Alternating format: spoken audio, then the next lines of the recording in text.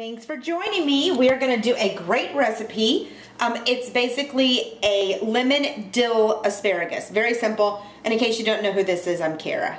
Have no clue how you got here. And let me tell you what you need. This is going to be for two. So remember that a serving of two is going to be 4 to 6 stalks. We've already cut off the end about a ½ inch.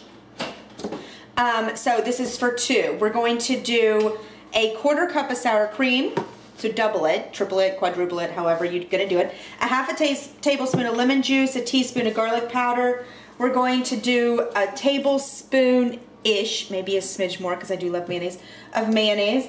A little salt, and that's it. Oh, dill, hello, that's how you get the dill out of it. You're going to do a teaspoon of fresh dill. And I'm boiling water basically here. We're gonna quickly blanch this. So I'm gonna throw this in here and while I continue to talk, let it cook. We just want it tenderly crisp, which is basically what blanching is. Now, I've got my measuring spoons here. I'm ready to go. I'm gonna go ahead and just cut up a little more dill.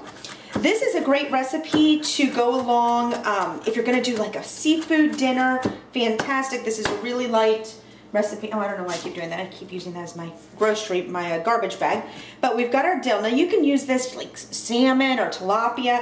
And I actually made a cream cheese, a lemon pepper rice earlier. So go check out that video. I just wanted to show you how really good it is and how all these flavors can blend together. And we're gonna steam these or blanch these just for like 3 or 4 minutes.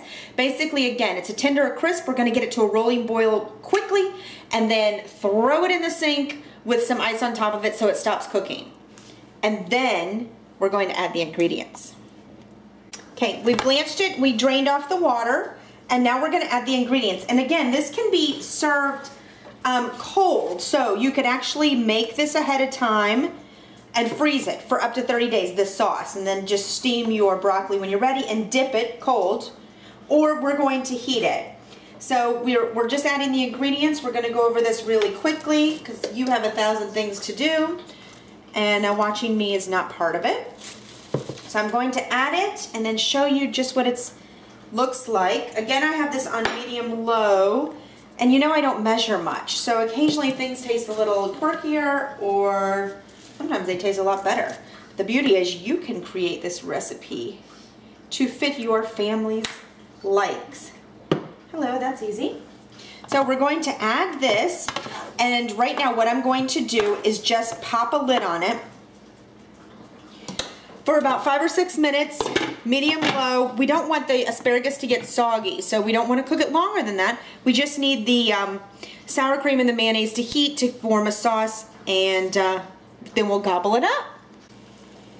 Perfect. I'm going to take the lid off and then we are just going to stir this so that all of the asparagus is coated. Oh, that smells good. Asparagus smells phenomenal just on its own. Do you all agree with that? I love, love, love it. Okay, so this is it. I probably should have gotten a dish. Why did I put you on pause and go get a dish? I'll be right back. And I was smart. I went and got my little plastic tongs so I can scoop this on a plate. I wasn't planning. I'm actually doing another video in between cooking this to kind of show how you can pin products to help small businesses. So that's always fun. All right, so we've got that. Then you've got you can save a little dill and just sprinkle it right on top. And your side dish is done. And again, this is gonna serve two, and I'm doing it with a ranch baked pork chop, which is so good. It's got a cornflake crust. And then I also, because we're all dilly today, I did my lemon pepper rice. So that is going to be dinner tonight. Thanks for joining us. Visit us at facebook.com/bag holder. And hey, if you want your own bag holder, feel free to go buy it. But otherwise, find us on our blog at todaysliving.net. See you soon.